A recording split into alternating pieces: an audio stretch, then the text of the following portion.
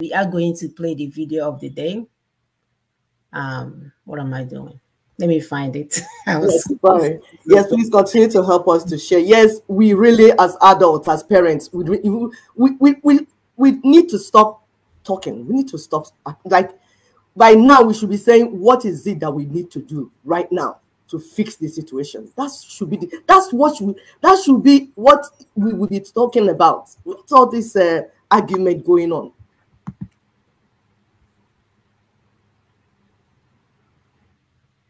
Only seceded from our secular union.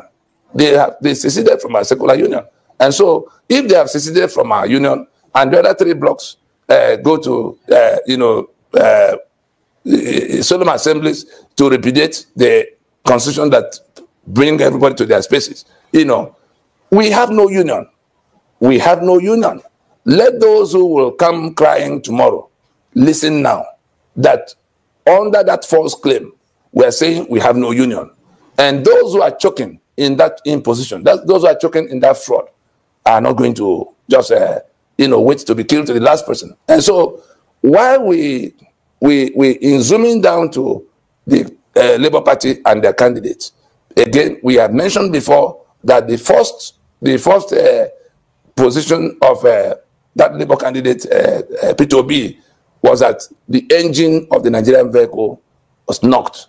He agreed with us that that engine is that constitution, and that unless we fix it, we shouldn't be looking for a driver, really. If a vehicle has a knocked engine, is it driver that will solve the problem? Even if that driver claims to be some kind of a mechanic. If the engine is knocked, it's not the matter, it is not in that state that you begin to load young people who are in a hurry, who are facing the danger that might catch up with them if they don't move from where they are now. They are looking for how to escape. And you are loading a vehicle that you already acknowledge that the engine is not. That's the kind of thing that is going on in that campaign of let me, the excellent driver, take you to the greater destination. And so for the young people who have been so invited to believe that this excellent driver is going to take them to a greater destination, Ninas is telling you, Ninas is inviting you to please come. Let us define the change we seek. We know you want change. You want an end to corruption. You want an end to the humongous cost of governance. You want an end to impunity. You want an end to decayed infrastructure. You want an end to denial of opportunity, the way we saw in the Constitution all these years. And so, if that is what you want, how are you going to obtain it? It's not by emotions that it will come, because the candidate that is coming to the candidate you are following to try to get it, he hasn't provided any kind of answer. No. The first, having acknowledged that the engine is knocked, he then, when we responded to that claim, he then says, makes some kind of U-turn to say, really, Constitution is not the problem. Constitution is not the reason where we are. It was a kind of a shock, but I think his handlers were looking for some kind of answer to our own contention. And then we responded further to say, no, this is why he says it's bad leadership. Please, the young people and the rest of the country, all the problems you see, let us give you one formula by which you can begin to approach the solution. That formula is, we call it the WWW interrogation. Why is it so? There's corruption. Why is it so? Ninas is able to point you to the sections of the 1999 Constitution that creates the corruption, and the section that protect the beneficiaries of grand corruption, section 308. The section that gives the spare key to the heads of the executive branch, the president and the governors, and the section that says that absorbs government of responsibility towards you. So between all of that, quite apart from the 68 items of exclusive list, we also talk about the cost of governance, the sheer cost of governance.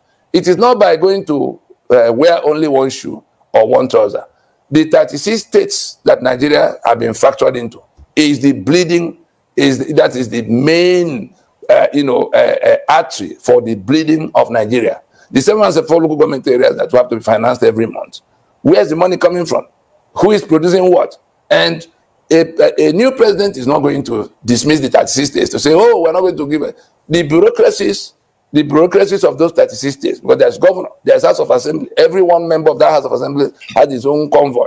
The council chairman, everybody is a government unto himself. 774. So we have close over 800 governments that have to be financed every month. Whereas at the time we were a federation, we had only 4 units. And we are still looking back with nostalgia to what was achieved in Awolowo's time, in Emma Obara's time, in Ahmadu Bello's time, in those 3 regions of the time, even Dennis Osadebe's Midwest. And so we were just saying that the humongous cost of governance is flowing from that constitution. The WWW interrogation I'm talking about why. If you ask the first why, you get the first set of answers. Subject that first answer you get to another why. Okay, there's corruption all over the place. Why? You see the first thing. But why is it allowed to be so? By the time you ask that question like 3 times, you are going to get to the root of the problem, because you will then begin to see that it was not we, the people, who wrote down those rules of engagement, and that it is the people who are hoping to benefit from that corruption that wrote it. It's the people that were hoping to benefit from the impunity that wrote it in. It's people that were eager to seize the economic assets of other people that wrote the exclusive list. It's people that want to point guns at other people for all times that put security, arms and ammunition on that exclusive list. And so if you by the time you ask the first why, and then you come to the second why from the answer you got, and then the third why, you will immediately see that it is coming from this, and it is because it was inserted there. Then you now see who inserted it for what purpose. So I would think that we go from there to where the same candidate, having said that leadership is the problem, not a constitution, we say for certain that leadership is coming from that constitution. If the Labour Party and their candidate will want a debate on the subject, we will be more than glad to come to shed light on that position. It is that constitution that is responsible for the bad leadership we have. Why do we have a central electoral body in a federation called in the Federation of Nigeria? There are people who sit in Abuja and decide all of what will happen that will produce that leadership. Where are we going to get the competence from? Because it is a matter of horse trading. We saw it happen even in the primaries for which the candidate left PDP. And so if the bad leadership is coming from that same constitution, if the corruption is coming from that constitution, if the impunity is coming from that constitution, everything we can complain about coming from that constitution, why don't we turn off the tap? Let us go turn off the tap. And so we don't want, initially, we were going to believe that it may just be a matter of ignorance. But progressively, we are beginning to think it has more to do with some level of dishonesty. It may not be with the candidate, but the people, he is not a lawyer. And so there must be some lawyer, even if he's not the one to come to do the debate. Let there be a team from that candidate, from that campaign that can come. Let the obedient movement people come to listen so that we can explain to them exactly what, because they're going to be not only disappointed, they're going to feel defrauded when they find out that the people who are loading them into an engine and a vehicle that has no engine, when they get to find out that those people knew that there was no engine in that vehicle and yet loaded them at the time they were running away from the danger of a Fulani invasion and all kinds of other calamities that are already converged. It won't be funny. It will be a sorry sight to behold the day those young people find out that they have been misled, they have been deceived. And so we just want to let everybody know that this is the time to stop and sort out that problem. When we press further, the same candidate now says that, oh, there's the 2014 conference report. I'm going to let me read the tweet that was sent out from North Carolina.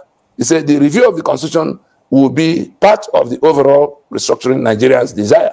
It will entail legislative, executive, and judicial actions. Ultimately, the Nigerian people will decide. This is meaningless, totally meaningless, because the mandate of National Assembly does not extend to constitution making. Our sovereignty remains with us. We elected those who went to National Assembly for the purpose of making laws under the constitution we have made. We have not made any constitution. That's the contention. Anybody who is not willing to listen to that contention now is going to learn on the street the meaning of constitution. Constitution simply means what it says, to constitute. Under what terms, at what point did the Yoruba submit their sovereignty and their people of 60 million into this union? Under what terms, at what point did they submit their land and their waters and their people into this union that now give over their assets to people who are not who do not particularly wish them well? Under what terms, at what point did we all submit our right to secure ourselves to people who are bent on killing us off, like we have seen? Because that's what that exclusively that has police and arms and ammunition and military under the exclusive control of the very people who are, on an ethnic cleansing onslaught against us. We never agreed to such. We are saying it loud and clear to you. We have gone everywhere we can go to tell those who need to know, because it's going to become problematic. Those who will go to that election and say they have now won to come and govern, go again and see on YouTube the title, a broadcast from Ninas that says the winner of 2023 will find no Nigeria to govern. It may look simplistic. We're not threatening anybody. We're just telling everybody what they need to know, because we're in contact with the people who are complaining, the people who are fed up, the people who are ready to do anything to save their lives, because it's now their lives. Their assets have been taken for over 3 decades, 4 decades, 5 decades. Now their lives is required of them.